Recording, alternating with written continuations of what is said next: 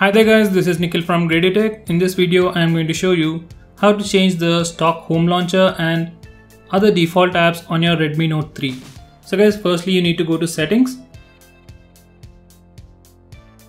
So once you're in settings, scroll all the way to the bottom and select installed apps. Just give it some time. Now select defaults. Over here you have all your default applications. So if you want to change the default launcher, then you need to select the first option, and from here you can choose your default home launcher. So currently I'm using TSF Shell launcher. So if you want to switch to Google app or the Google launcher, just select that and press home. So guys, from now on, every time I press the home button, it will take me only to the Google Now launcher.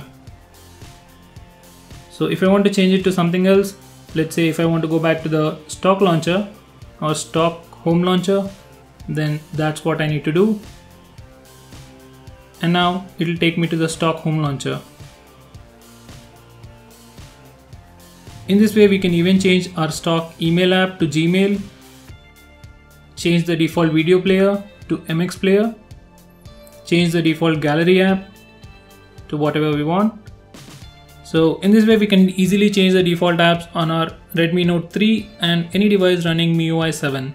So that's it guys, thanks for watching this video. I hope you found this video to be helpful. If you like this video, give me a thumbs up and share it with your friends, and subscribe to my channel to see more videos just like this.